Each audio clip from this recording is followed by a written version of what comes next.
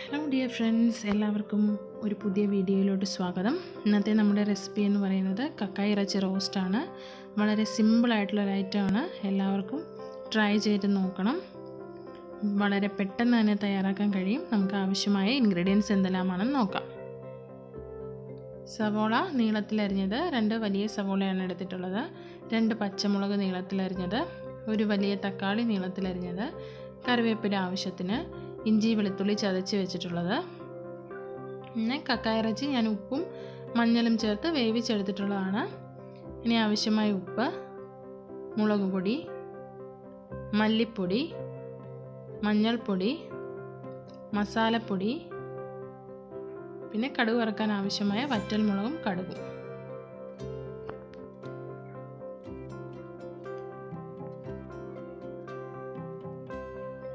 ഒരു പാൻ വെക്കുക, അതിലോട്ട് ആവശ്യത്തിന് വെളിച്ചെണ്ണ ഒഴിച്ചു കൊടുക്കുക. എണ്ണ നന്നായി ചൂടായതിനു ശേഷം കടുക് ഇട്ട് കൊടുക്കുക.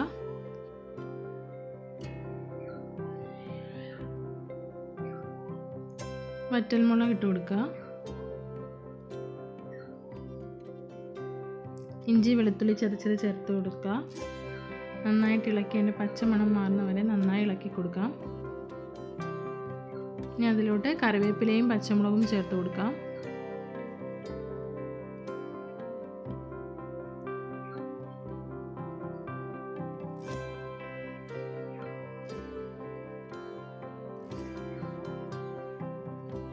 ഇനി അരിഞ്ഞു വെച്ചിരിക്കുന്ന സവോള ചേർത്ത് കൊടുക്കാം.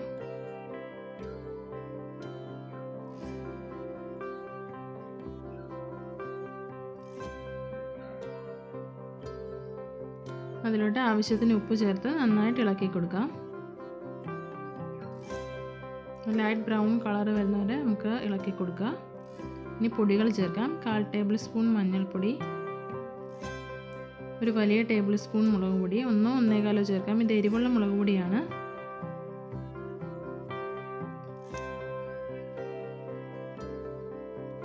ഇനി 1 വലിയ ടേബിൾ സ്പൂൺ മല്ലിപ്പൊടി.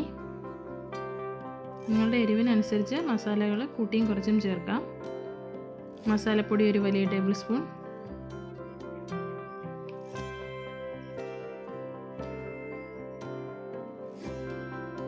നന്നായിട്ട് വഴറ്റിയ ശേഷം നമുക്ക് തക്കാളി ഇട്ട് കൊടുക്കാം. തക്കാളി ഒന്ന് വെന്ത് വരുന്നവരെ വെയിറ്റ് ചെയ്യാം. ഇനി ഇതിലോട്ട് കക്കായി ഇറച്ചി ചേർത്ത് കൊടുക്കാം. നന്നായിട്ട് ഇളക്കി യോജിപ്പിക്കാം.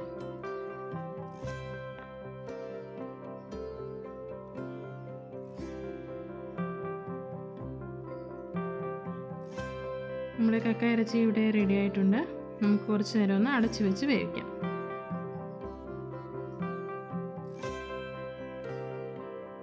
ഇതിലോട്ട് നമുക്ക് 1 ടേബിൾ സ്പൂൺ വെളിച്ചെണ്ണ ചേർത്ത് കൊടുക്കുക. നന്നായിട്ടൊന്ന് ഇളക്കിയെടുക്കുക.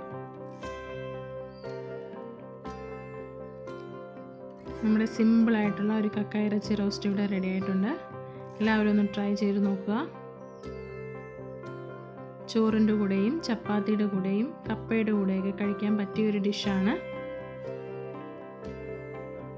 എല്ലാവരും തീർച്ചയായിട്ടും ട്രൈ ചെയ്ത് നോക്കണം. തുടർന്നും നമ്മുടെ വീഡിയോസൊക്കെ കാണുക.